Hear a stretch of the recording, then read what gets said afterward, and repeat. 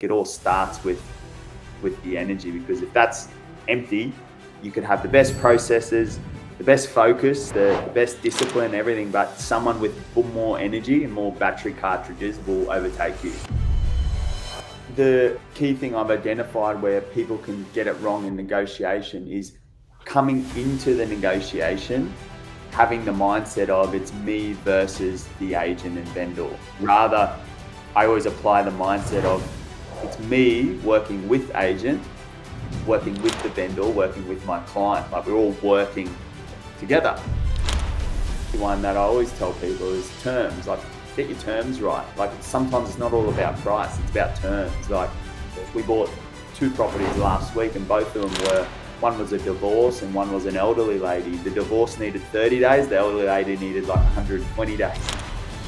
We believe every Australian deserves a right to own at the very least 5 investment properties. I'm Adrian Trimboli. And I'm Frank Ambezi, and welcome to the Invest in You podcast.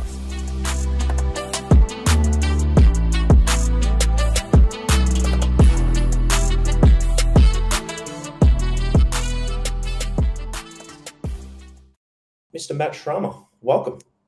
How are you, man? Thanks for having me. I'm very, very excited to show our viewers a bit, or show them who you are and explain to them who you are. But what I'm really excited to show everyone is the negotiation side of yourself, your business, and also the fact that you've come from a professional rugby background and how that's translated into now one of Australia's fastest buyers agencies in the Gold Coast.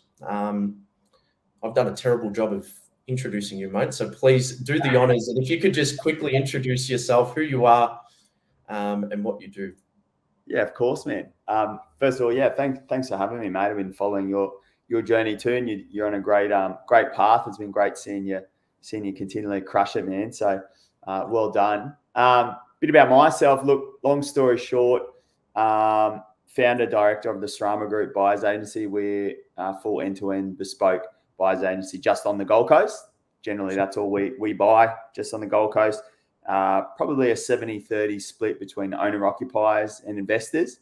So we do help certain investors depending on their price point.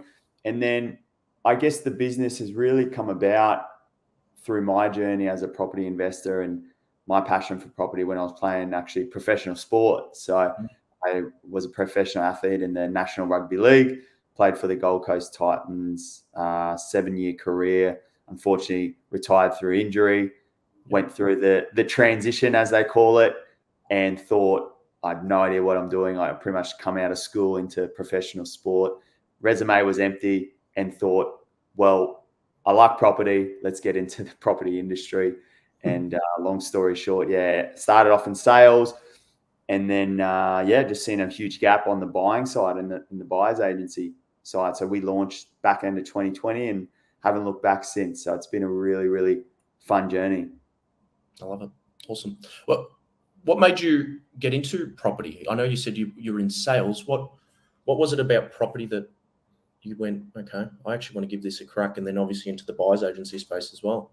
Yeah, it's funny, like life, how it opens up doors, right? And I heard a quote and it really resonates, I feel, with not only my life, but a lot of people. I think it's like life will always open up doors. It's our job to walk through them, and then life will shut the ones we're not meant to continue to walk through. And what I feel is like I had the door open of, playing professional sport, and I thought that was going to be my career for the, 10 to 15 years minimum.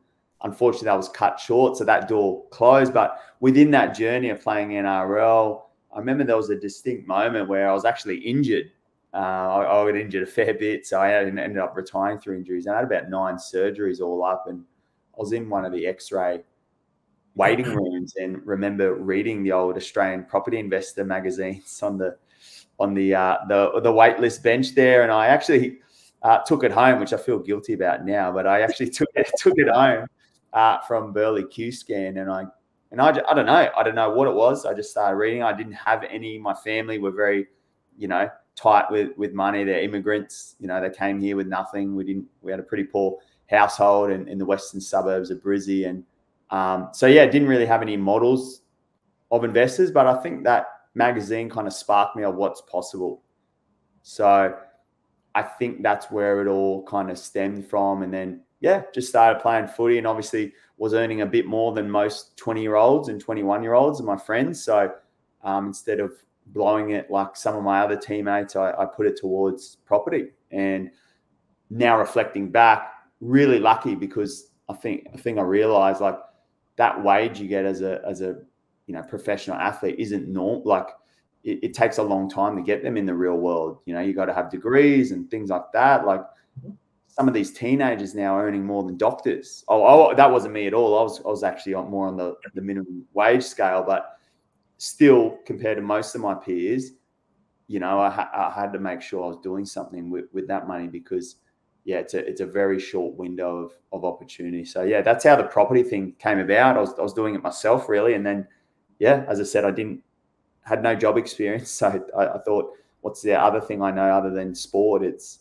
property. Okay, interesting. So it was the book, and then you decided. So I'm interested. I want to dive in a little bit deeper to that. So you said that both parents immigrants. Yeah. Dad's from Poland and mum's from the Philippines. Okay, so no property around you. You obviously had the footy boys. Were they getting into like what kind of reading a book and then going out, and I'd imagine you were buying properties and throughout your career. What kind of was it? Was it the environment you were in? What was it? Yeah, I guess I went down a bit of a rabbit hole. I think that's what it was, and I guess that's a key tip for anyone starting the journey: is immerse yourself in the whatever it is you want to learn. So I'm a big believer, learners are earners, and I just became really interested. YouTube podcasts were just starting back then. When I first started, I bought my first property at 21. Nice. 24. And yeah, there was not really podcast then. So yeah, I'd watch YouTube, read magazines, and that was really it. And it probably took me around a 6 month before actually taking action on property. And then the difference between, buying an owner-occupied property and then actually buying a property that you don't live in and people rent it off you. So that was a really cool concept. Started learning, and then just kept learning and learning by doing. And I think that's the big one. We can get analysis by paralysis, or paralysis by analysis, on having too much information and not doing anything with it.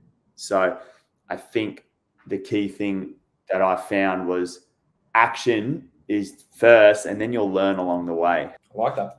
There's a couple of already cracking quotes you've thrown out. I like it. Don't mind a quote. Yeah, I like it. I mean, obviously you read quite a bit. You can just tell. But I want to talk about your mindset here, because you've just said, well, first of all, to achieve, playing at a professional level in rugby, and now to be running one of Australia's fastest growing buyers agencies, and probably the biggest on the Gold Coast.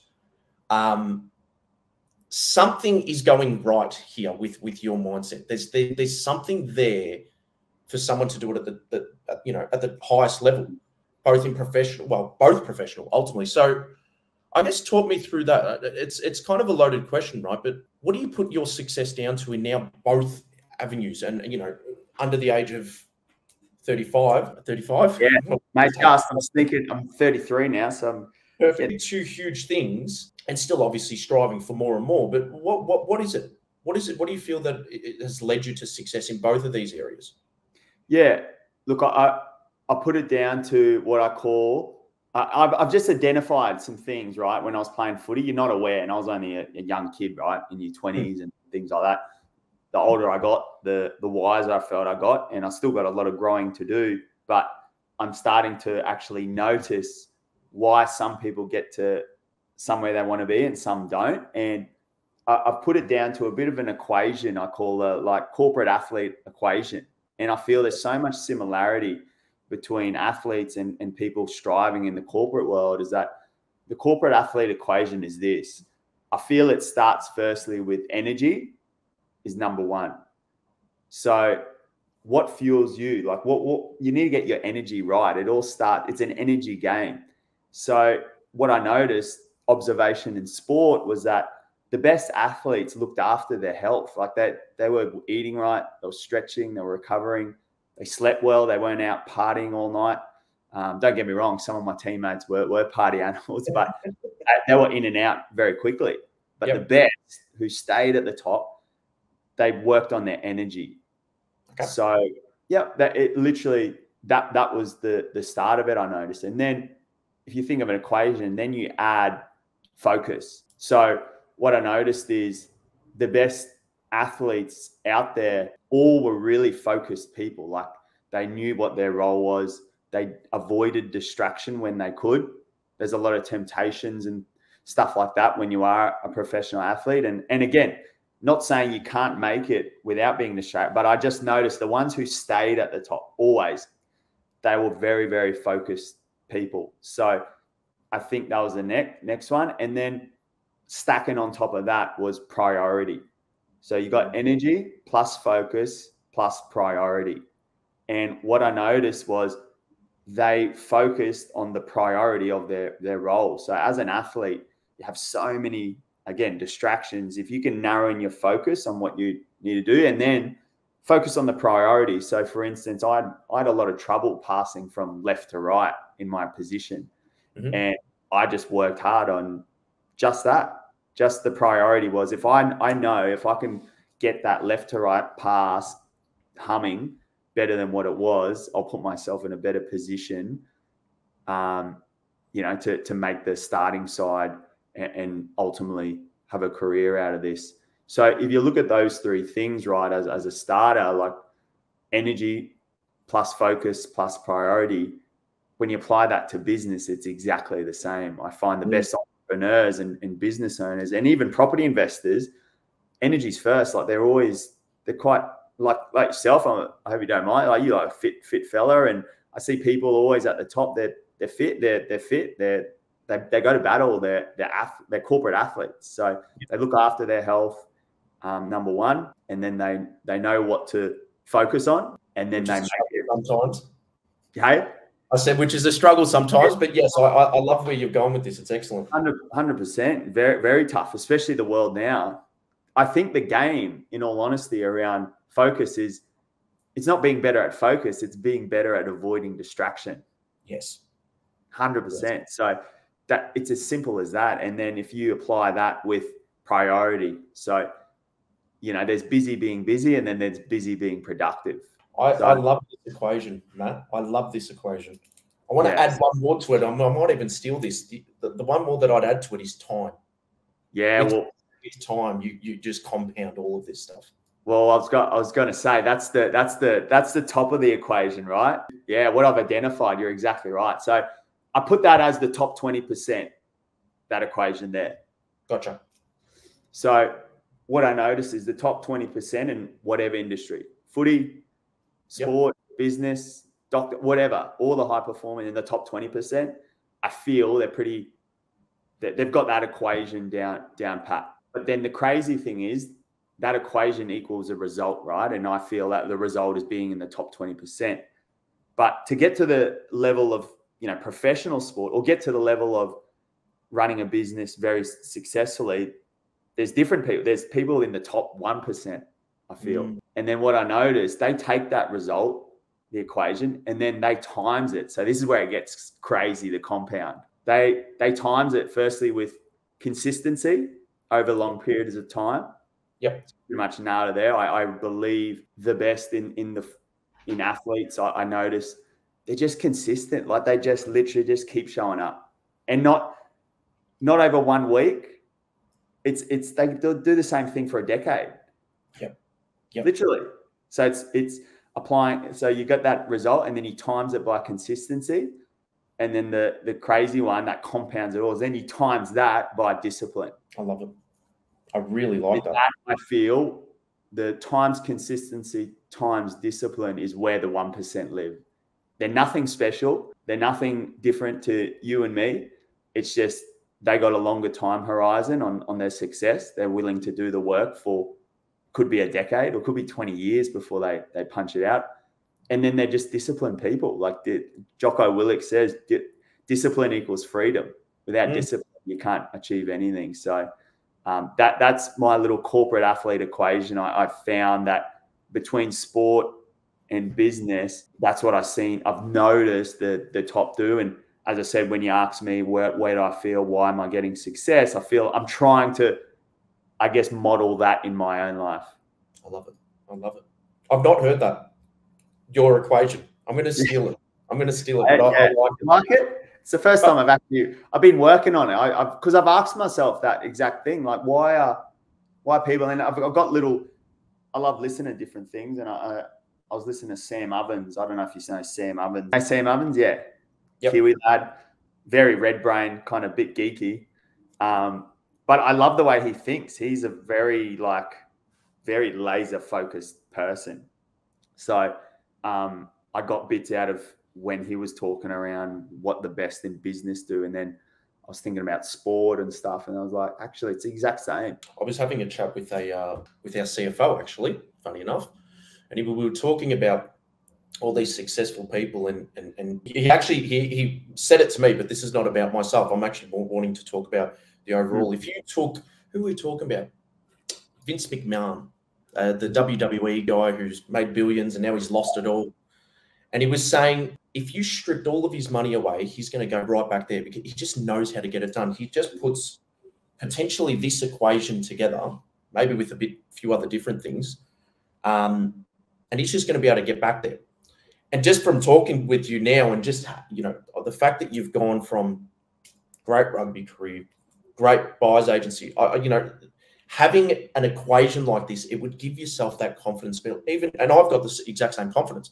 If I were to lose everything tomorrow, I'd be able to apply the exact same thing and go, let's rock and roll. Let's start this next thing, or let's do that. I really like that. I really, really like that. I've not ever heard of it. On that, quick question: the energy stuff. You're quite big still on your fitness and whatnot, or yeah. No, I think it's like the fuel, right? Like you think some people have more battery cartridges than others.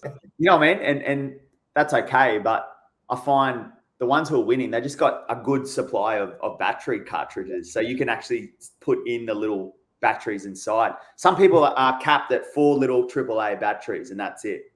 Totally cool.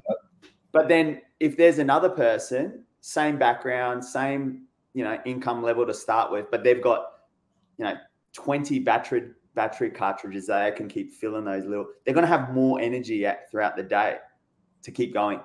So what I find is, how do you expose yourself to more battery cartridges? And for me, I think it starts with your health first and foremost. Like there's mental, physical, and I think like a spiritual side as well. Mm-hmm. And I feel that, again, the best have all three, and they're constantly thinking how that they can improve each three. So, you know, physical's obvious. You know, health, sleep. I think it all starts with sleep. That's something I'm really trying to improve now, is just sleep.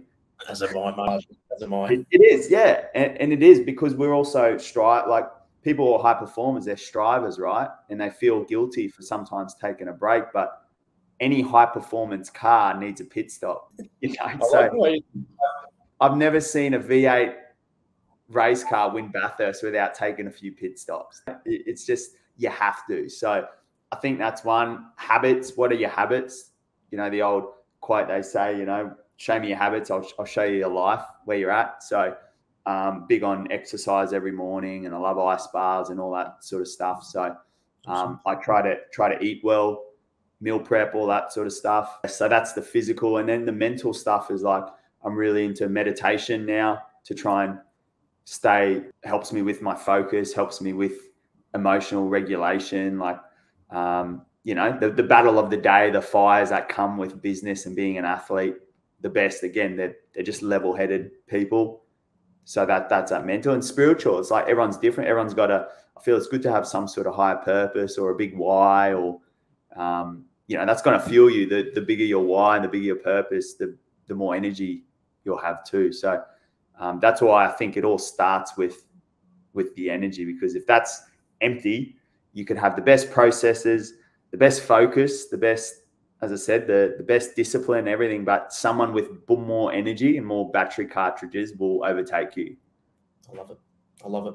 to our viewers listening, I'm not the only person that is very big on those three things. I'm very big on also those. So that's yeah, very, very big, very big. And you can tell me, like you can just tell it's the way you present yourself. It's, you know, you can just tell if someone looks after their health, they're a bit more like vibrant, they're energetic. Yeah, absolutely. So it's an important part. I love it. I love it. Matt, I want to actually touch on, especially this is more for the viewers, right? Because we do this every day and we can kind of forget about it. And it's actually the negotiation. So I want to kind of skip you. I've been watching you from afar. I've actually wanted to get you in front of our guys, our buyers agents, because I see some of the tips and some of the tricks and, you know, some of the things you're doing from a negotiation point of view in a really heated market, right? And you're dealing with very, very different properties to what we do, you know, circa 800 to 2 million, 2.5, whatever it is. I want you to touch on some things because my belief, and I was having a chat with my business partner about this a few days ago, right? Because I was talking about podcast today. And obviously you're dealing in one space, you're dealing in one area, meaning the relationships you're building in that one area is building and building. Yeah. Is this tips and is this secret little things, is there much to it, or is it more just relationship stuff? Yeah. Good question. I think it's 80% interpersonal skills, 20% strategy. Okay. And I think in the 80% is, building genuine relationships, how to build rapport quickly, tonality, body language. Literally, I think that's 80% of it. And the 20% is the little tips and tricks and strategies that you can apply to it. But I feel if you reverse that equation where you've got 80% of the tips and tricks, but you're not an approachable person, or you've just got a cold energy, I think that the one with the better energy but less skill will win. Agreed.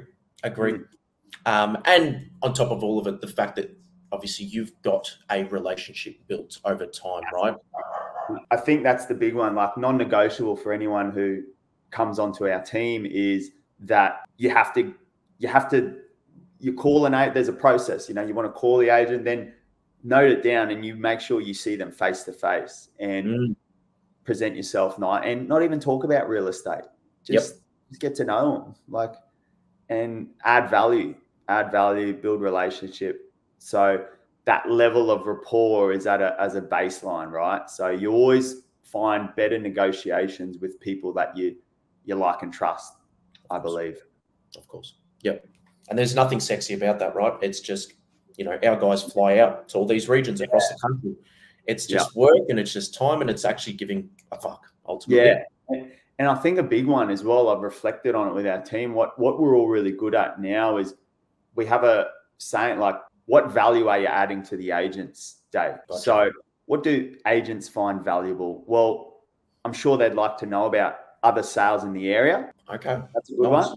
One little tip is really big. I'll voice note an agent, say, hey, Mr. and Mrs. Agent, just letting you know, I was just at auction 1 Smith Street, sold for 2.2. Just wanted to keep you in the loop. And they love it because that's quick market feedback. They'll probably tell their pipeline buyers, like, fuck, how good's Matt? Like, Matt's just keeping me in the loop. I don't want nothing out of it. It's just like, I'll keep you in the loop. And always give feedback on property to agents. Once you get through, whether you buy it or not, I think it's always, hey, firstly, acknowledge, hey, thanks for your time. You're a legend, letting us through. Second to that is I'll have some feedback with you within 24 hours. And then if the buyer doesn't like it, let them know why. Hey, buyer thought the backyard was probably a little bit too small. But my personal opinion, I think it's a great property. It's probably priced between that, 1.5, 1.7. But who knows where the market's at. Anyways, I just wanted to give you some info to help your vendor. I love that. I really like that.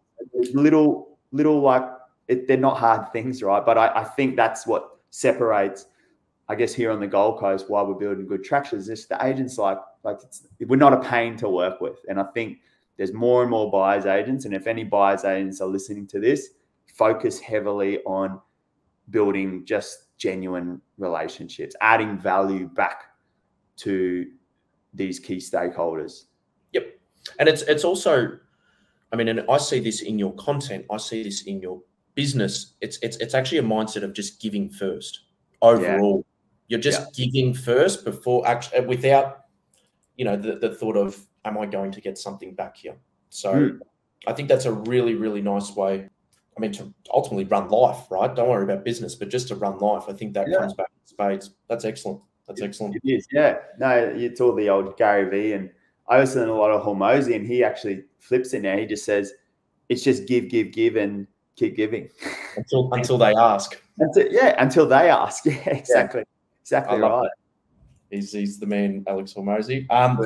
Can I ask you, Matt, where do you say, obviously you deal with a whole bunch of clients, and then you obviously, don't work with a lot of clients, and maybe they come back to you, or maybe they never work with you, right? Where do you see a lot of people going wrong on their own? I'm not talking about when they're working with you. I'm talking about on their own, and specifically around negotiation. I think the key thing I've identified where people can get it wrong in negotiation is coming into the negotiation having the mindset of it's me versus the agent and vendor. Rather, I always apply the mindset of it's me working with agent, working with the vendor, working with my client. Like we're all working together.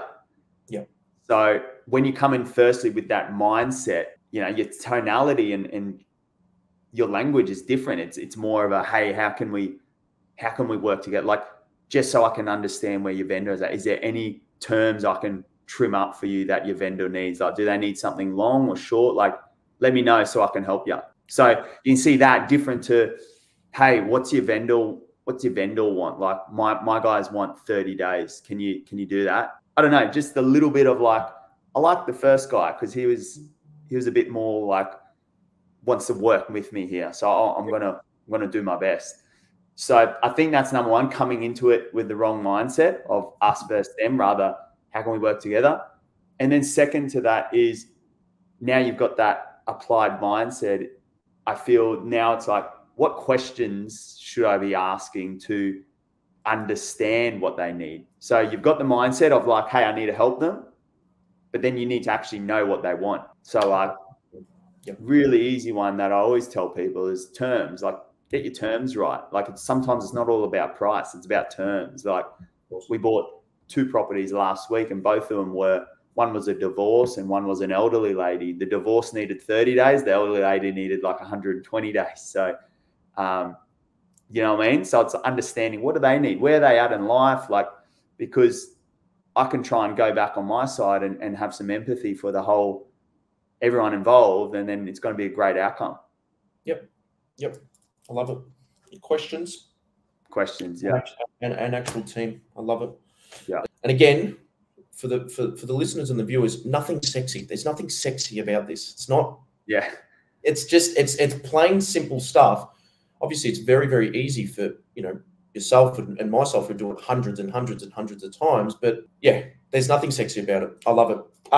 Dude, I just want to now kind of again another bit of a shift, and we're coming up to 30 minutes, so I'm going to let you go on your merry way and get stuck into the day. But no stress, man. What is it that you are building? Like when I guess, let's talk 10 years or 15 years or 20 years down the track, what do you want to look back at with Shrama Group and go, this is, I created this. I did this. What is it that you're building? Yeah, look, I always say to myself, I like to vision forward, but I don't like to vision too far forward either, because sometimes what I feel is, and what I've observed just in life, it's anything can pop up. Like for instance, I relate that back to my footy career where I thought I'd be playing till 35, like literally, like believed it, and it didn't work out. So I have a different mindset now where I've got vision, but I'm also, I understand the journey's going to take you left, right, everywhere. And there's things you can and can't control, right? So in terms of where I see the company, look, at the moment, it's all around creating more impact for the area we're servicing, and creating a better buyer experience, I think is probably at the forefront. Like I really like the way the team and I are innovating on different processes, on like working with clients, like how the onboard experience is, and how I want people to go away thinking, hey, they need a buyer's agent. It's not just a want. It's like, hey, we'd be silly not to use a buyer's agent to help us. So that's kind of that whole, I guess, higher purpose of the Strama Group on the Gold Coast. And yeah, second to that, it's more around for me personally, like having options is obviously the reason why I started a company too. Like I'm still a property investor in my personal life, so everything leverages each other. So I really want to. I think I'll be doing this for a long time, but yeah, I'm starting to really enjoy impacting other buyers agents. So for me, I think over the next, could be 3 to 5 years, I really feel there's going to be avenues where, I want to be applying what I've learned now as a buyer's agent to help other buyer's agents, because I do believe in the industry and I do believe it's got legs for a long, long time. I love it. Again, the underlying, feel of that answer is giving. It's just about giving, and you can clearly tell that the mindset that you have is about giving. Sure, there's obviously, you want to build a future for yourself and invest and whatnot, but overarching, it is about giving, which is, I don't know if that's maybe one of your equations there, but potentially we could have. One of my favorite quotes is more impact leads to more income. Yeah. So focus on the impact, not the income. Income's a byproduct of the impact you make. So I 110% agree, mate. Yeah. 110% agree. Some people got it around the wrong way, where they focus on the income, forget about where the impact's going. So that's one that's always definitely stuck with me. Absolutely. Final question for you, mate. Rugby or the buyer's agency business now that you've run? Which one actually fills you up? Oh, cup, not fills you up, fills your cup. Good question. Look, I'll tell you what, my body feels better now. That's my cup's not empty with injuries, so that's probably positive. I think for the stage I'm at in life, business probably fills me up now, because I always put it like, life is like, you get wiser, you get older. You like, I'm a completely different person to when I was 10 years ago playing professional sports. But you asked me that question 10 years ago, I would have said professional sport fills out, because, my identity was wrapped in, performing, competing, getting it over the other player or team, fans knowing your name. That really filled your cup then, but that doesn't bother me at all now.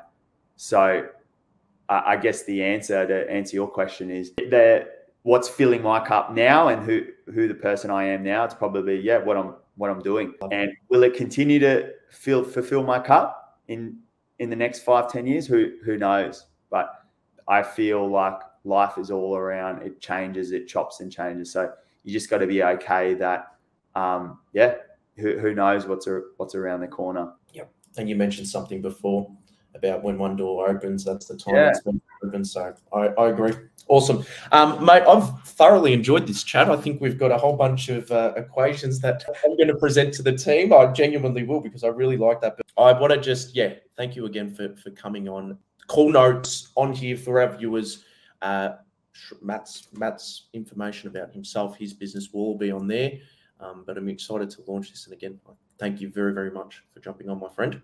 No, thank you, and keep crushing it, my man. I'll be down in Melbourne sometime this year, so it'll be good to link up. Absolutely. Thank you again.